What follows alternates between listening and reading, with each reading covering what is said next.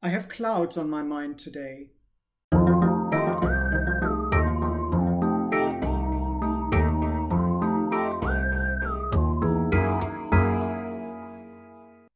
So what's that thing with the clouds all about? Well, this morning I was riding on the bus on the way to a customer when I realized that my brain was just fizzing away with all kinds of thoughts and worries and to-do lists, and I couldn't quite calm myself down. So at first I thought, well, I got half an hour, let's just pop in a meditation tape and listen to some soothing music, which really didn't work. My mind was still going at it like a madman.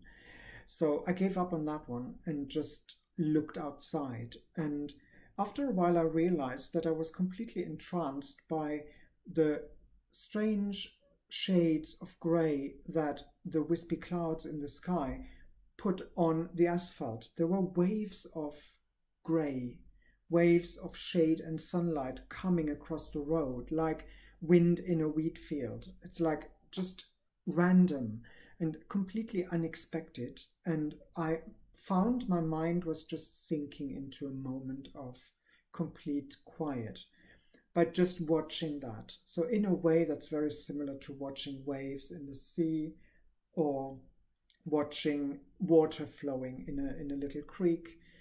But it was so unexpected to experience that on a dual carriageway with just the shadow of the clouds pushing their way across the asphalt.